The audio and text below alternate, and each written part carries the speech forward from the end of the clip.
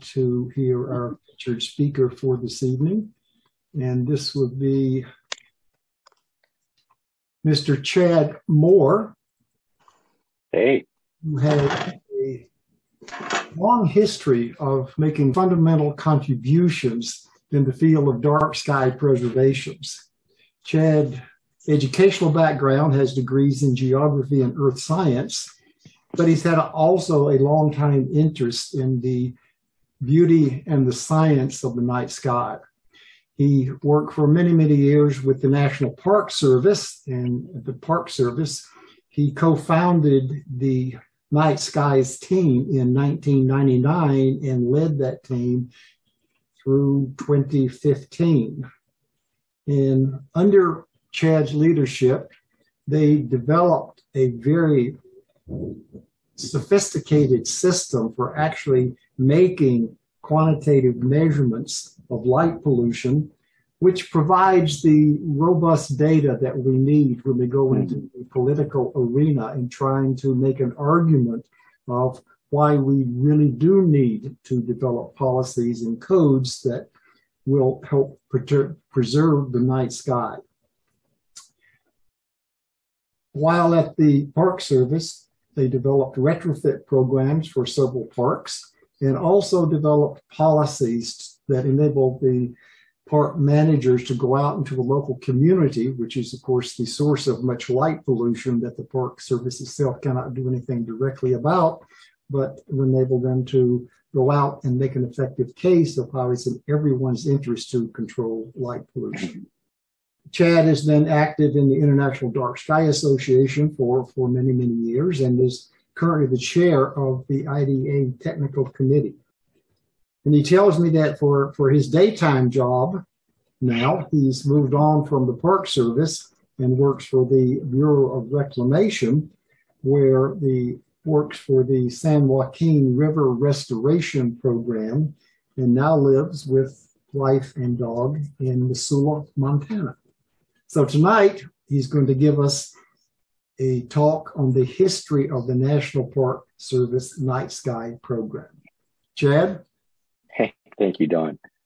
And Don was actually there at the beginning of the Night Sky team as well. So I think we're going to be dating a lot of people here tonight, including Chris. So I really appreciate the invitation.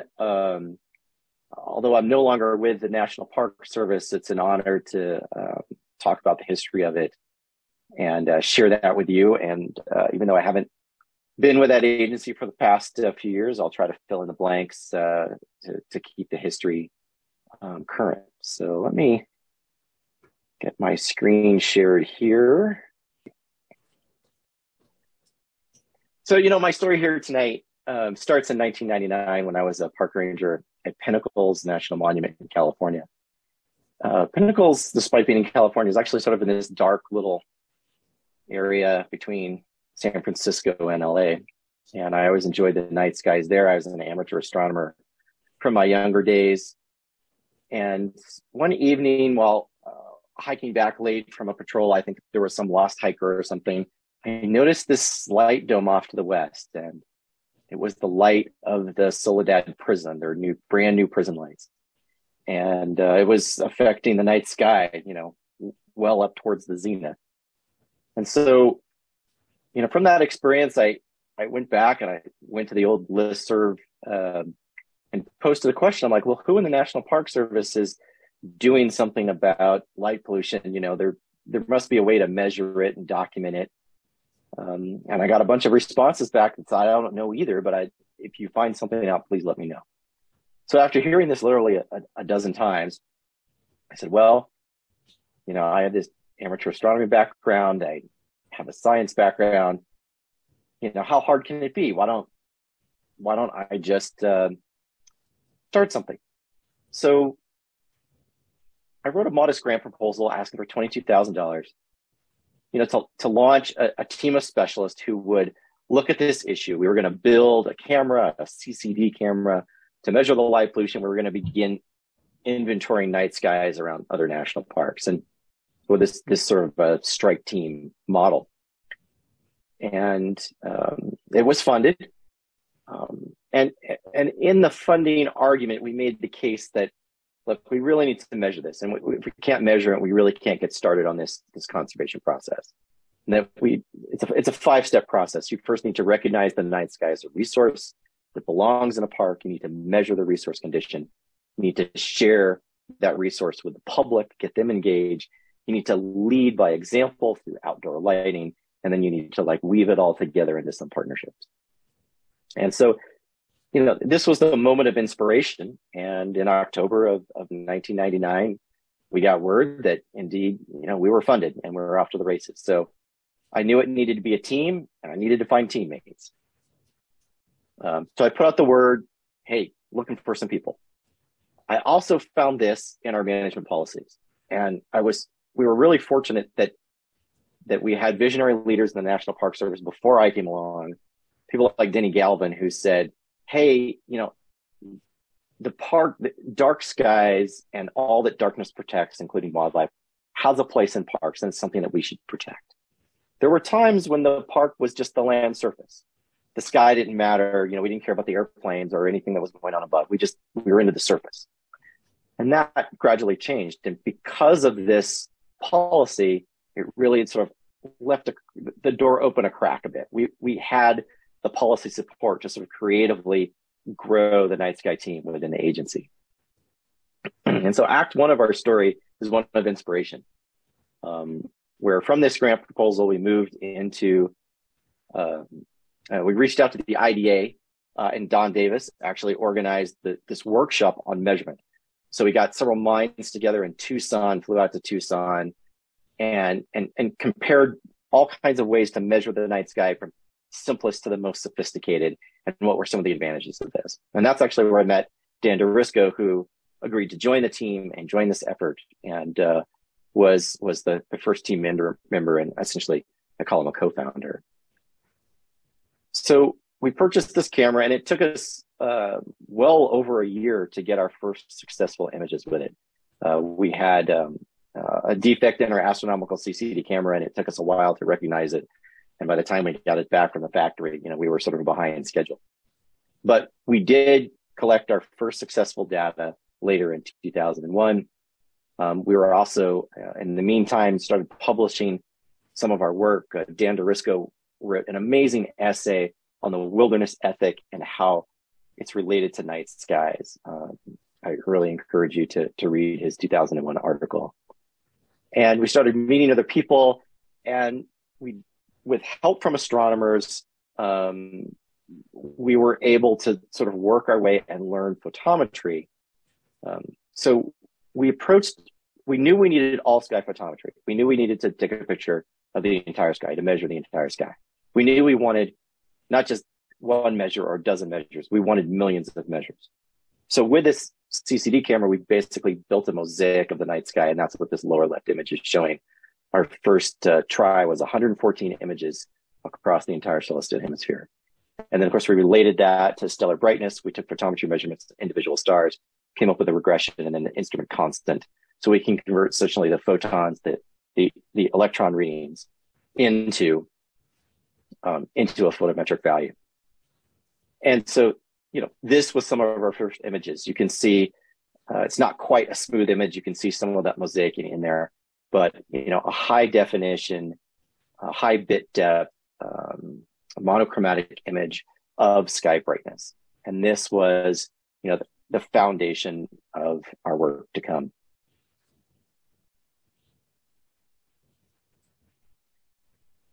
No one had ever really done all sky photometry before.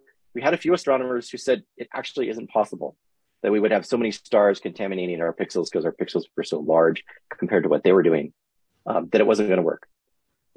But we had other astronomers, Wes Lockwood at Lowell Observatory, Chris Lugerville at U.S. Naval Observatory, who really encouraged us to keep going and keep trying. And we were using sort of parts that you wouldn't normally associate with photometry, like a 50 millimeter Nikon lens, to do a lot of this stuff. But ultimately, we were able to sort of have isophotos of the night sky. We were able to recognize artificial light sources as well as natural light sources in the night sky, and to be able to sort of rate the quality of it. Much of this work was accomplished by Dan DeRisco, and a scientist who could put his head down and work on a problem for 10 hours at a time and work through some of these thorny issues. I tended to take more of the hardware side, optical terrain side. Dan did a lot of the photometry, the math, and the scripting. Really the majority of the work to get this done. So it's really just an amazing partnership. He and I are very much yin and yang, sort of opposite but complementary personalities with different approaches and different skill sets. A lot of the early success can be traced to that. So if that's Act 1 of inspiration, Act 2 is really about perspiration and a bit more inspiration as well. We were able to get a second grant to sustain the team off some of our nascent successes, and had a very and took our camera on the road, these 10-day long, 12-day long field sessions that were incredibly intense, low sleep, very formative affairs. I'll show you some of these other I won't go into these dates in detail, but other than to say, just because we got our first images doesn't mean there was a lot of work just of QA/QC to data. We did some side-by-side comparisons with West Lockwood at Lowell, next to, I think it was a 16-inch telescope, to verify our work. Started to engage some of our European counterparts at that point, and ultimately ended up not only documenting methods, but publishing it in 2007. And so this is an incredible amount of work to get there to this point. And I mentioned that our first field campaign to the Colorado Plateau, it was incredibly formative for us. This is a map that we used to sort of plot out where we were going to take sample. You can see the National Park Service outlines in green. And boy, some of this, delicious darkness out there that we really wanted to go out and sample and see if we can find a truly dark sky. Of course, the air is incredibly clear. So under these photometric conditions, you can see light pollution from a long, long way away. So we also sort of had a strong understanding from the strip of just how fragile the night is. You can see Phoenix from Bryce Canyon, for example. Anyway, so on this trip, I think there was a lot of conversations there in the dark as we were collecting data about, how do we preserve this sort of accident of geography, this incredible dark skies in places like the Colorado Plateau, and how do we, take this and scale it up. About this time too, we had our sort of Mark II camera system. So a larger CCD chip, high resolution, wider field of view. And instead of an hour to collect one data set, we can collect it in 20 minutes. So we could, sort of shoot gaps between clouds. And this camera system, combined with a Celestron Nexstar that we would sort of strip the telescope off of, change some of the electronics, patch into a laptop computer, and then choreograph the entire thing, scripted with Visual Basic Script on a Windows laptop. It only cost $10,000, which was impressive, an amount of money, particularly for the Park Service, but far less than what a professional photometry system would cost. Maybe you can catch in this. We're shooting everything through a Bessel V filter, a green filter, to simulate how the human eye senses the sky at night. I know. And so, the results were, I think we're getting a little echo. The results were everything we hoped for, particularly with the higher resolution camera. We just got these stunning images. It wasn't just data of the night sky, but you could recognize the terrain. So here we are in like Sunset Crater, and you can see Sunset Crater in these images. So it sort of marries the landscape with the night sky. It's instantly sort of relatable and recognizable. You can show this to a member of the public, and with a few simple words, you can explain, what you're looking at here. And so this is just the kind of data that we wanted to get. Dan continued to make, advancements in image processing and scripting. And was very creative in taking this scientific instrument and turning it into an artistic one, in the sense that, he put these panoramas together and duplicated how the eye sees at night, the scotopic vision, to show like what the night is under a fully dark adapted condition. And so, these pictures became our best communication tools. They were iconic, and they did a lot to advance what we were doing. So we knew we couldn't travel around to all these places by ourselves. We added a satellite team for a period of time. We picked up interpreter and cultural astronomer Angie Richmond from Chaco Culture National Historical Park, New Mexico. Of course, a place rich with archaeoastronomy. And then she was on a smaller circuit collecting data in New Mexico and Colorado and Arizona. Sorry, New Mexico, Colorado, and Utah, working for the team for a period of time. And she played a role in the direction of the team from then on. And this got to be such a big job. We were still physical scientists. Dan was doing blister rust on white pines. He was doing tree ecology. I was doing a lot of river restoration and some other miscellaneous geology stuff at the time. But we had to resign our jobs. The night sky team became not just a weekend endeavor, a 1 week endeavor, but a full-time endeavor. So in 2004, we resigned our permanent jobs, switching over to essentially grant funding, and became temporary employees again, which is odd, to make this work. A couple more milestones along the way. And, in 2002, we engaged with Travis Longcore and Catherine Rich and others on the biological side to understand the influence of light and darkness on wildlife. And that really resonated with a lot of people who might have sort of belittled just sort of the aesthetic aspects of the night sky. We were fortunate also in 2002 to have a live radio interview with Neil Conan on Talk of the Nation. And then from that, really a slew of high-profile articles in the New York Times and the LA Times and Science News at an ever-increasing pace. And I think by the time I left the Night Sky team, we had 110 media articles, most of them national media articles on our work, including some documentaries. Other influences on our work, not just astronomers, but artists. People like Wally Paholka, who we ran into at a park one night. Him taking his pictures. I think he was Time Picture of the Year at some point. But he's sort of talking about the artistic aspect really sort of broadened our view. And from these conversations with Wally, I sort of came up with this postcard hypothesis, which says people value a place based on the postcards that are hanging on the rack. And when you can get postcards that have night skies on them, that says something. It says the people there value it. And then for the locals, and then for the visitors who come, it shows people what this place is about, what's special about it. And it has this positive feedback loop. And so if you can get a postcard of night skies or whatever you're trying to project in the gift shop, you've arrived.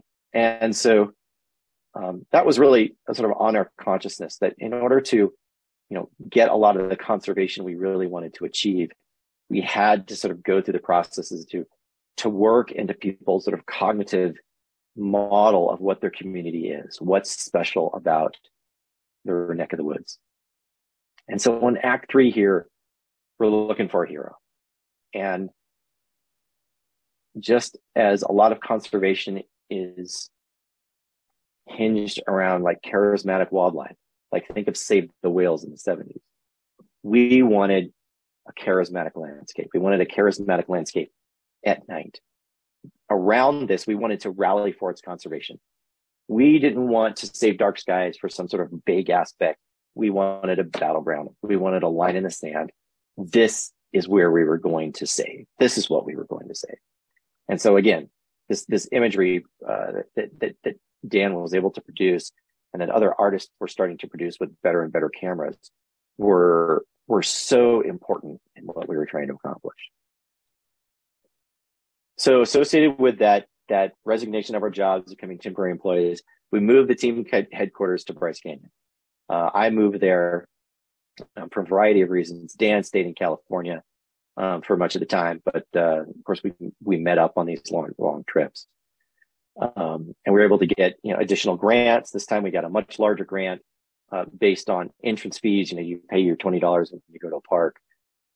That goes into a pot of money. We were able to pull a grant from that, and then Bryce Canyon was really a great incubator for some of our ideas. We can get dark skies at our back doorstep. There was already this interpretive history there at Bryce Canyon. They had been doing annual star parties since like 1969. And so we held the first astronomy festival, the Night Sky team in concert with staff at Bryce Canyon. We also started a course there for interpreters. It was called Sky Rangers. At times it was called Star 101. We had different names for it, but it was the same thing. This is the act where we developed the Dark Sky Park certification and the Dark Sky Reserve certification, working with Parks Canada. So we picked up 2 more employees, Teresa Giles on the education outreach side, and Kate McGargle, our field technician. And of course, this is a team of 4, but we also have all the staff at Bryce Canyon, who I've named here. Several temporary detailees came into the program for like a week or a month. We had many volunteers, including Dan's wife, who helped us on various projects. And then we were starting to get recognition from sort of the national office of the National Park Service. They have a technical center, not in Washington, D.C., but in Denver and Fort Collins. And so people like Chris Shaver, who was head of the Air Resources Branch, and Dr. Bill Malm, who worked in air quality, saw a lot of the similarities between our work, our collective work, and we're big supporters of what we do. First Dark Sky Park, Natural Bridges. How that came about, the idea actually was from the chief ranger at Natural Bridges, Ralph Jones. He approached Chris Loganbiel. Chris Loganbiel contacted Andrew Richmond and myself. And then we met and we talked about like, what would it look like to have a certification for dark skies? What does that mean? What does it mean to be exemplary? Right? We didn't want to just hand out awards based on the fact that they happen to have dark skies, which basically means they're remote. So, building on Chris Loganbiel's work with the dark sky community, of course, Flagstaff being the first one, we extended that to a park. We wanted that dark sky park to demonstrate leadership. So, because at this point we were becoming quite interested in what kind of lighting is going to be best for night skies. So we developed this, we wrote it all down. We started doing what we said we were going to do at Natural Bridges. And then in 2007, the IDA simultaneously approved the certification program and Natural Bridges as the first dark sky park at the same time. I think there's 120, 100, something like that, dark sky parks to date, and many more different categories. I mentioned Bryce Canyon had this long history, and so I really wanted to take the concept of a star party and turn it on its head. Star parties, in my experience, were about amateur astronomers sort of practicing the craft. Not that that's wrong, but I wanted to put a different spin on it. I wanted to take the army that is amateur astronomers and focus them on service and change it to be about not looking through the telescope yourself at faint fuzzies, but really sharing the night, sharing this portal of darkness, this harbor of darkness that national parks have. And so rebranded this as an astronomy festival or a night sky festival. And this concept caught on like wildfire. And I quickly found myself sort of traveling to parks around the country to help them set up these events and sort of better define what this is. And we did a lot to sort of professionalize this, both in the amateur ranks, amateur astronomer ranks, as well as in the ranger ranks. And if you think about it, if you had a museum, if you had a science museum that had 300 million visitors a year, and all of this great experiential learning stuff, it would pull in, whatever millions of dollars you can think of. Like, that would be the biggest museum in the world by far. But the National Park Service is that. It already is that, but it's decentralized. So centralizing and finding commonalities between these parks, thematic commonalities, was really a way to sort of make parks work more like museums and science centers. And this sort of this astronomy festival idea was an embodiment of that. Essentially, we showed the public that this is the other half of parks that they've been missing, and it became very popular. In many cases, the record attendance at parks has to do with these astronomy festivals. There's sort of never more people in a park than there is when there's an astronomy festival there. Some of you seen or know of Dr. Tyler Nordgren. Maybe you've seen his textbook on astronomy. Maybe you've seen his posters. These stemmed from a sabbatical in parks that the Night Sky team sponsored. Like, he traveled to 12 or 13 parks over the course of the year and made these beautiful posters, which were used judiciously. And to pair this sort of work, we also said, well, let's think about this concept of astro tourism. Like, how do we quantify that? And so we actually were in the position of sort of giving grants at this point, not just taking them, to look at economic research on what kind, how much money do these events bring into the community? What is the value of a dark sky to a place? And coming up with, of course, some very significant numbers, as many of you have seen. The team, in conjunction with Black Canyon National Park, produced the first thematic junior ranger book. You've probably seen a junior ranger book, or kids or grandkids have gone to parks and done the activities in those. We created one just for night skies, and it was very popular. We printed hundreds of thousands of these, and really sort of changed the way I think a lot of rangers looked at how to educate people within their park, thinking about parks not just as a unique circumstance, which they are, but also the commonalities between them. And at this time, we also recognized that we were really outgunned. We needed more people. And so we recruited volunteers. We trained them. We gave them uniform shirts. We gave them special patches. They were our core of master astronomers. And so these people did everything from hand out junior ranger books to give telescope and constellation tours. And we would often catalyze the protection of night skies at a park by sending them to volunteers, by sending them a telescope from our Lono library, from helping them set up stargazing programs or astronomy festivals. And then from that sort of Johnny Appleseed approach would come conservation, the park engaging in the local community and so forth. So Act 4. Act 4 is when we sort of go from being an outside rogue team to just being part of the agency in their national office. We actually relocated from Bryce Canyon to Fort Collins. We got permanent funding in that move, which allowed us to do a lot more things and not chase grants quite as much.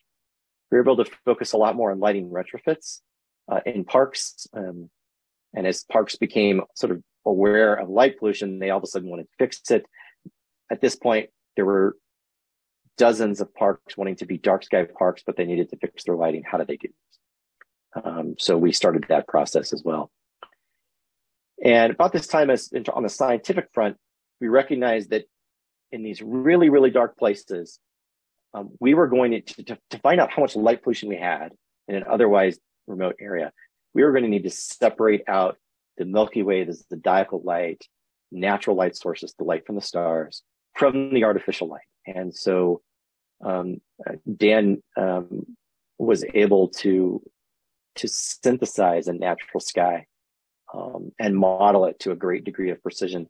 And so we can actually take our actual sky brightness images, subtract the Milky Way for that particular latitude, longitude, date, and time, and then produce an image of just the artificial light, which really opened up a lot of neat work. And I think, was a big part of improving the world atlas of light pollution. And over these years, like, we continued to do our Sky Ranger training. In 2011, we held our 10th and last Sky Ranger training. At that point, we had trained well over 200 National Park Service rangers, also some state park rangers, and some other cooperatives. And so those people, were the people who are now at parks, getting their superintendent excited about becoming a dark sky park or fixing the lighting. We also picked up 2 additional technicians. At first, they were highly focused on data collection. Bob Meadows and Jeremy White. They were sort of glued to Dan Dorisco, learning everything they could from him. And then Teresa and Kate with the program also, at that point, moved from Bryce Canyon to Fort Collins, Colorado. These Sky Ranger trains, I've talked a lot about it, but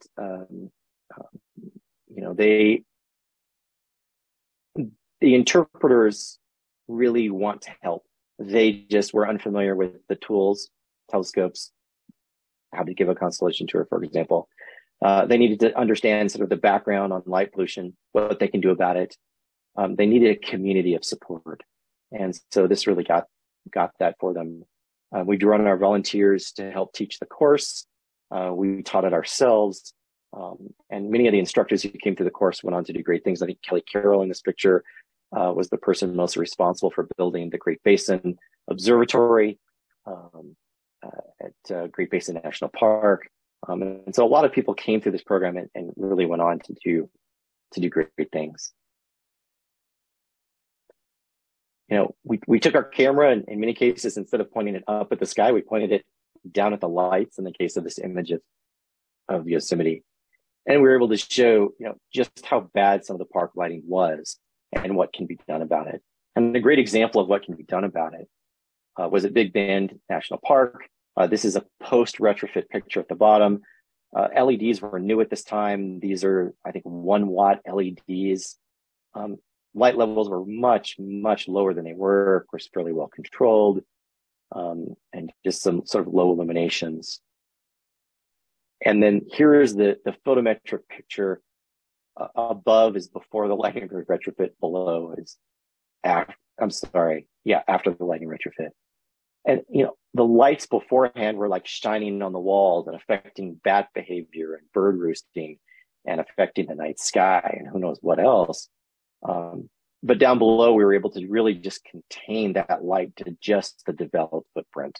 And that was a really key piece of evidence to show just what can be improved with outdoor lighting retrofits. And then Act 5.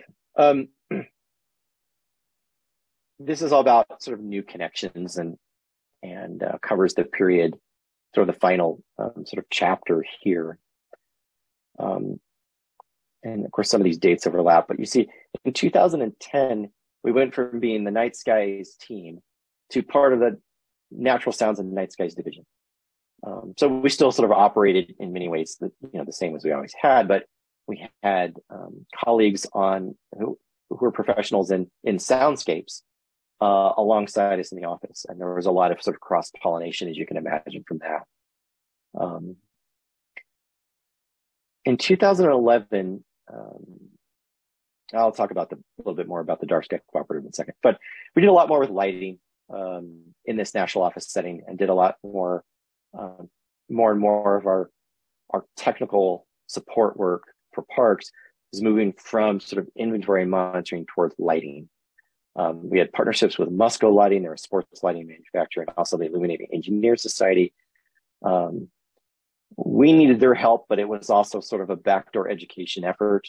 We knew if we went and asked them for help, we could sort of change their minds on several things, which we did. In 2015, I left the team. Of course, I stay active in night skies, but for a variety of reasons, I moved to different jobs and to live closer to family. Dan, the next year in 2016, he retired from the National Park Service, but not before he worked on the New World Atlas with Cinzano and Falke and Eldridge, which is really a great publication. We had numerous publications along the way. Jeremy White spent some time with Colorado State University working on lighting issues, actually. And after that stint, he returned to the team in 2019. And by last count, in 2022, we had over 137 national parks inventoried, their sky quality, and 39 other sites. Some of these other sites are state parks, but many of them were cherished star party locations, places in other countries that we were invited to Cerro Tololo, places like that. So we did quite a bit of work and some freelancing on the side, if you know what I mean. I think one of the biggest ideas we came up with was a building upon sort of dark sky community, dark sky park, dark sky reserve into something bigger, what we call the Dark Sky Cooperative. So in 2011, the Night Skies and Natural Sounds Division Supervisor Karen Trevino and myself put together this concept of a dark sky cooperative on a landscape level. It's really just a voluntary landscape level conservation. And we use this tool at first in the Colorado Plateau, which of course is very conservative in nearly all places. Maybe Flagstaff is one of the exceptions, but with increasing success. And so here's kind of like, this lineage of like the dark sky team formation all the way leading towards the first established dark sky cooperative on the Colorado Plateau in 2012. There was another one that has formed at the Basin and Range Dark Sky Cooperative. And there are sort of super secret maps, not really secret, of where would be outstanding to set up dark sky cooperatives throughout North America and other parts of the world. That we've outlined places that are dark, places that are charismatic and identifiable units with which to set up these kinds of conservations that can be effective in working class conservative areas, which is often what you find in rural areas. And then here's just a map showing all of the data collection locations to date. This isn't just one night of data. Many of these locations, many of them multiple nights of data. There's currently 617 nights of data across 370 distinct locations. So sometimes these red dots have 2 or 3 or 4 locations underneath that red dot. So, this was a team approach. I was the leader, but there was a lot of help along the way that we wouldn't have made it without. But I can't make this like an Oscar speech and stand up here and thank everybody all the time. But other than to say, there was a lot of work that went into this. It was fueled by optimism over a 16-year period and some very long hours. I'd like to think we were sort of walking in the path of Galileo, this idea of observation being the cornerstone of science, and recognize that any effective resource management is going to be dependent on having hard data of what is affected, the reduction in the number of stars, and what is the impact of particular animals. And all of this stuff is like, all those doors are open by having the photometric data. So, but there's also something else. The firsthand experience of the night that someone has is really essential.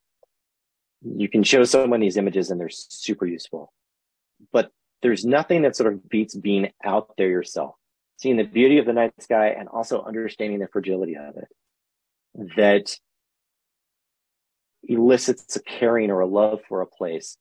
And to me, that's necessary for conservation to be effective.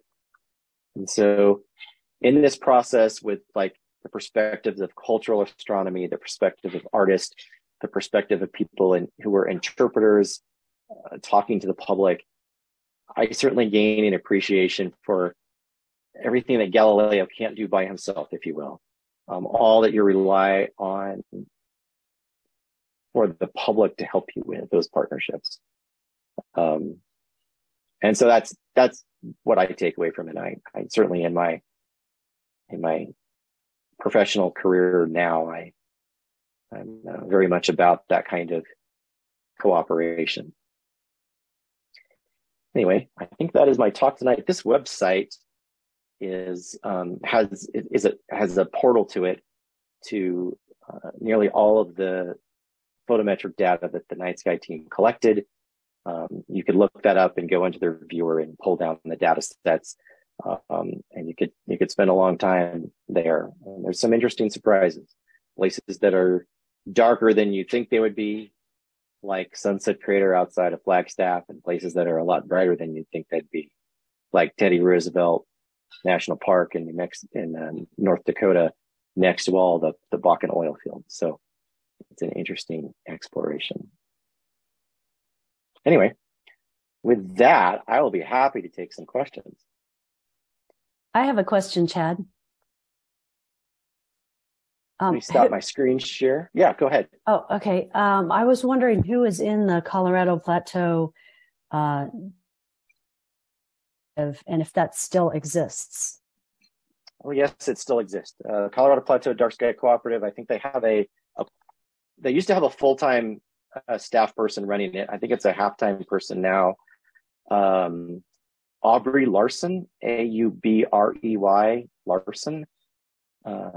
She's the contact I have there. There's also, you can just do a search for it. They've got a great website. It's got the Colorado Plateau Dark Sky Cooperative. It's got a really outstanding like dark sky toolbox, a conservation toolbox that is built off of a lot of IDA stuff, but is organized, I think, much better. So there's some great resources there. And then there's also the Great Basin. Forgive me, it's the Basin and Range Dark Sky Cooperative. Are these the one that's out in Nevada? Are these parks, national parks that are in the cooperative, or is it other groups as well? It's the whole landscape. It's voluntary. Okay. So it is a fuzzy line on a map, and anyone inside that fuzzy line can join. So a city, a community can join. We have national forests, national parks, state parks, tourism councils, businesses, can belong to essentially this. It's completely voluntary. And by having that voluntary sort of soft approach, people who would normally be really turned away from stuff like lighting ordinances, all of a sudden get on board. So like Helper, Utah, the little coal town in Utah, is a big supporter of the Dark Sky Cooperative. That's really cool. I hadn't heard of that before. That's really great. You're in it. It goes to Flagstaff. Are we in it? Okay, great. I had another question for you. I'll go back and listen to the recording, but you had an amazing quote, something about beauty and fragility of a place.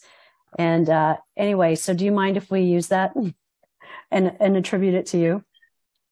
Yeah, sure. Go for it. You might see it on a poster or something. Thank you.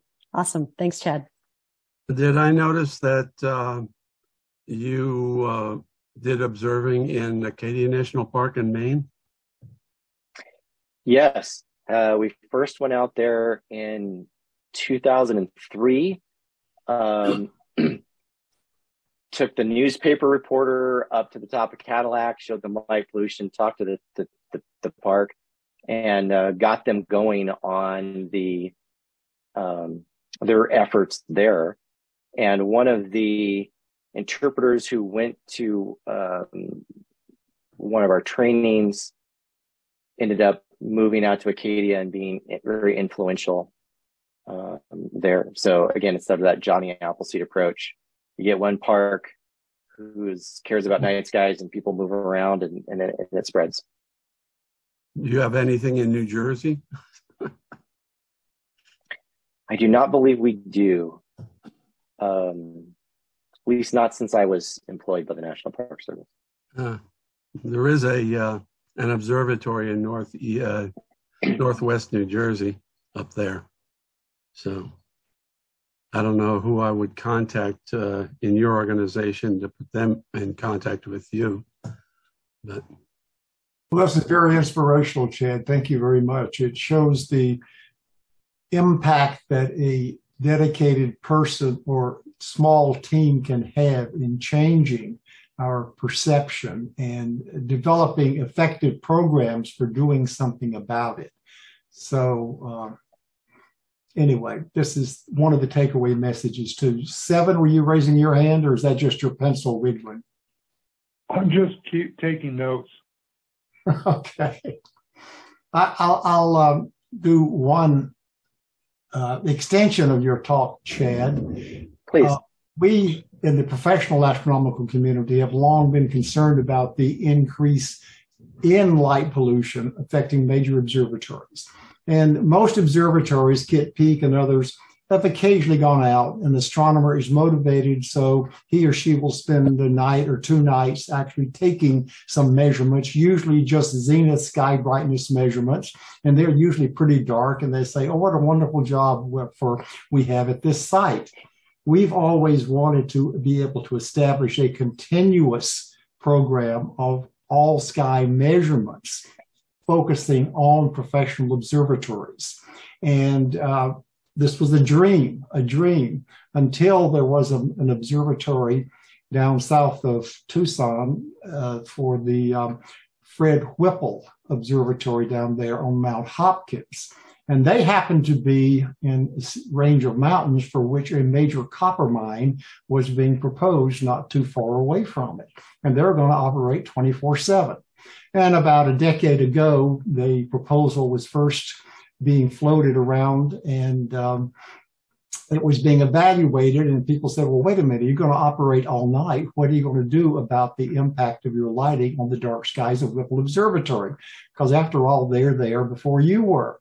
And so the Forest Service basically said a condition of your permit is that you set up a monitoring system to monitor the dark skies of Whipple Observatory every single observable night.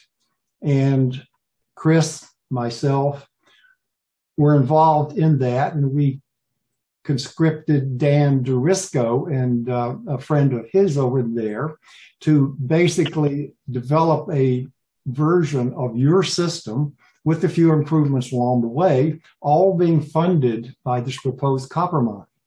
And so this all started, and this was ready to go in about 2019.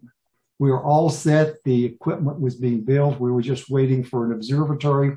And this was going to take data every single clear night.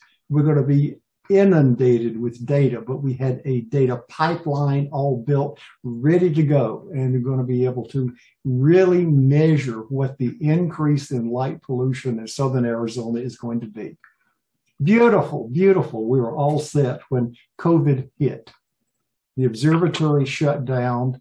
The team is evaporated from that too. All of the equipment still exists. It's in Dan Durisco's garage, I believe, in California. We're just waiting for the Whipple Observatory to reopen. Now our fear is that Cambridge, which is the home of the observatory, is no longer particularly interested in this. So we may be able to offer maybe the National Park Service Night Sky team a really good deal on some unused, pretty much state-of-the-art sky brightness measuring systems that they could take around and set up, not just for a single night, but perhaps set up for a week or a month, whoever wants to do it too.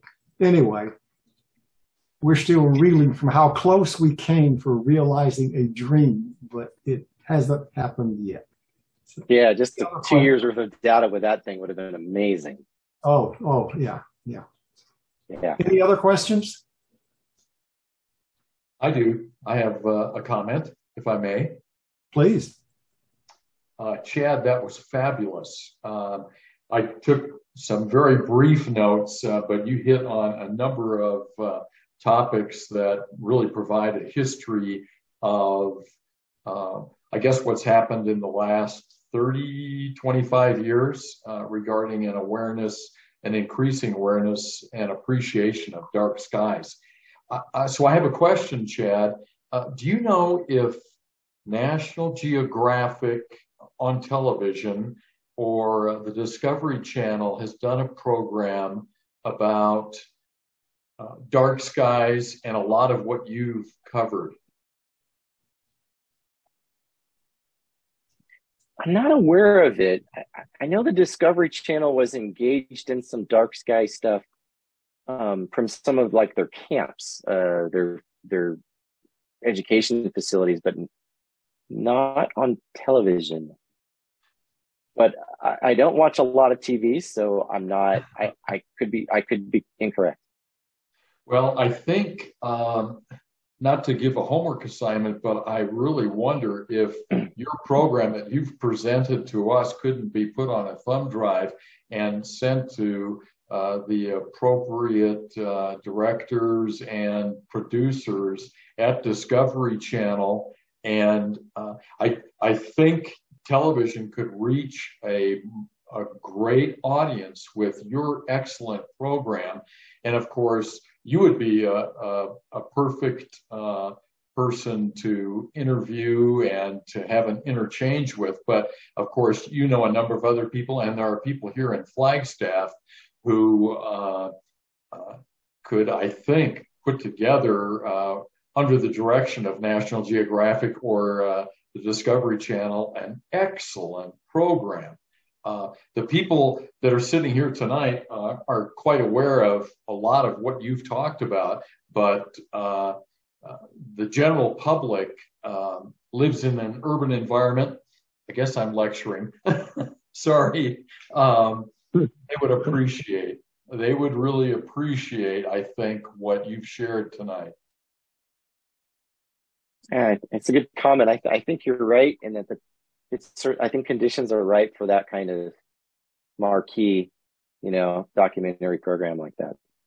Well, you've done all of this homework, as have a number of people on this panel tonight, who, well, it's not a panel, in this meeting tonight, who you'd be a great contribution to a growing awareness in our country. Yeah. Thank you. Thank you. Other comments, questions? Well, I see we've actually managed to run overtime. We thank you, Chad, once again for a most interesting, enlightening, and informative talk about the history of this that has brought us to the point where we are now. And why don't we have you back maybe in sometime in the future, and you can give us the next 20 years in light pollution, dark sky preservation, your vision for it too. Anyway, I'd like to give you a round of applause on this too, and thank you very much, Chad. Yeah, thank you very much, Chad. You're almost welcome.